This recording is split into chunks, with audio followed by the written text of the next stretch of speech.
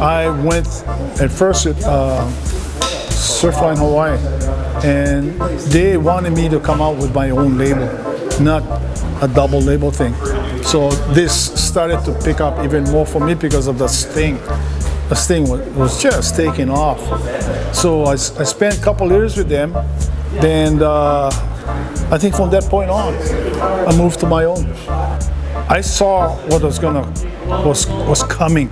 I saw what kind of surf was coming, and I never looked back to what was happening behind, because I was looking forward at these 4 or 5 guys that was just far, but the boards that they had wasn't the vehicle for them, and I was lucky to make boards for these guys. And by doing this, they open up a whole new thing of surfing, okay? And not only that, in surfboard design. Okay, how this thing came about was like, what's the fastest boat on water? The hydrofoil boat. So I went down and talked to about 12 people who I guess owns the boat, you know? What's the whole concept of that? So I go back to the shop. I draw an outline of just a regular board, and I accidentally dropped the template down, and it fell inside. It fell inside. So my trusted measurement, my finger and thumb, I went 1, 2, 3.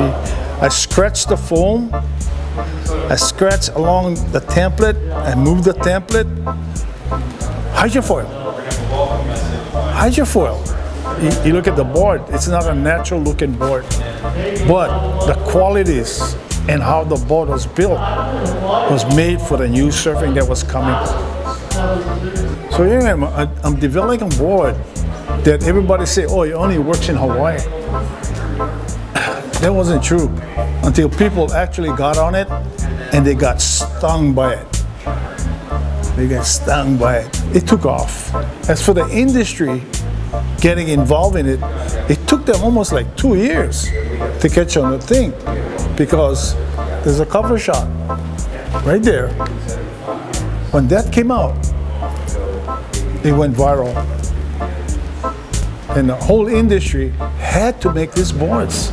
Ben coached me a lot, you know, taught me a lot going through the years. He was a big part of, like, right before I turned pro, he was coaching me a lot, and it really helped me, you know, get on tour basically to start this whole journey I'm on.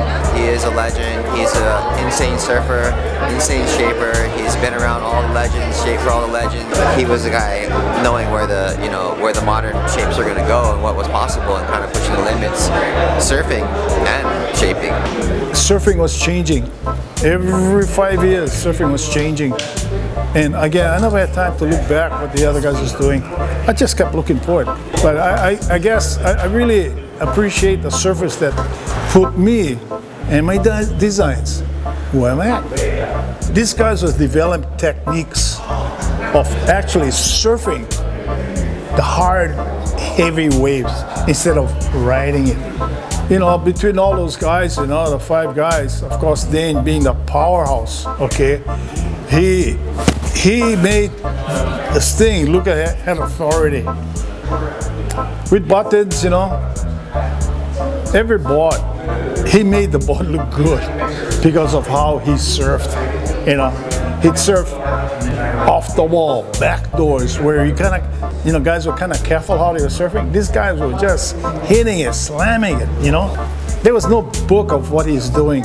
He was innovating moves, and doing that, he complimented on my boards. I knew inside where MR was going because of how he was performing on this board, and there were single fins at that time.